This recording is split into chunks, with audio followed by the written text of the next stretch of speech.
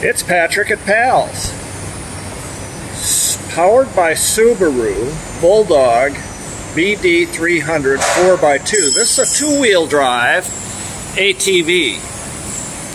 It was produced in 2013, which makes it about 10 years old. I want you to look at the difference in the power plant in 10 years. This is a Subaru engine, but it's a small engine that looks like a utility engine.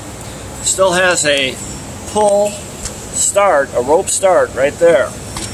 The newer ATVs don't have those. They're all air cooled, but they're much improved from this unit. Now that doesn't mean that this is bad.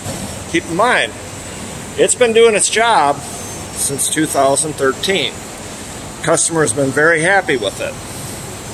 It needs a good tune-up and all the fluids refreshed, and it'll go back out to the farm and work another 10 years.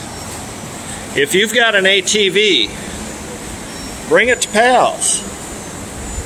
See you soon.